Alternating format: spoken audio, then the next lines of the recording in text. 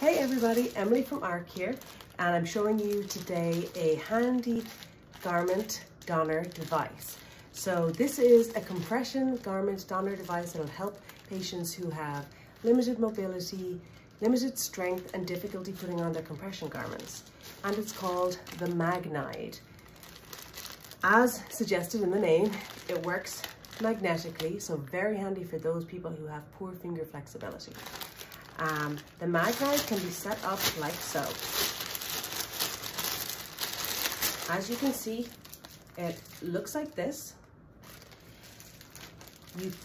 In order to set it up, you fold it in half and the magnet keeps it situated like that. And we'll fold these parts on top of each other.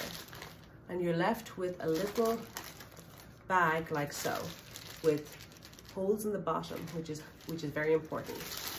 The most common misuse of this is to put this the other way and to block the holes, and then your little foot won't be able to get out. So put it like so.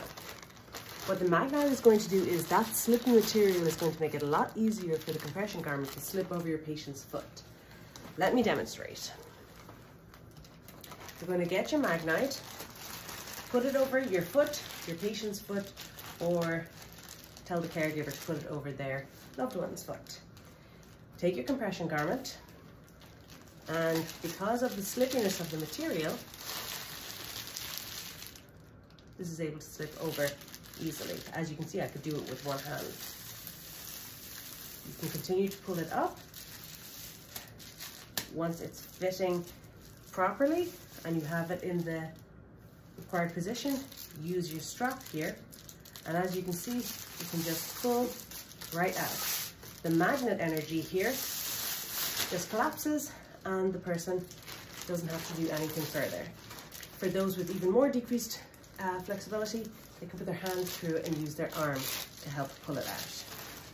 And that is the Magnide. It's a very popular and useful tool to have in your clinical toolbox, and they're available anywhere you need to get compression garments. You can get them online, Amazon, lymphedemaproducts.com. This is made by Sid Varus, and it is a great addition to every compression therapist's clinical toolkit. I'll see you back next time, and if you're interested in more videos about all things compression and swelling, check out our other offerings at arcseminars on youtube.com. I hope to see you there. Bye now.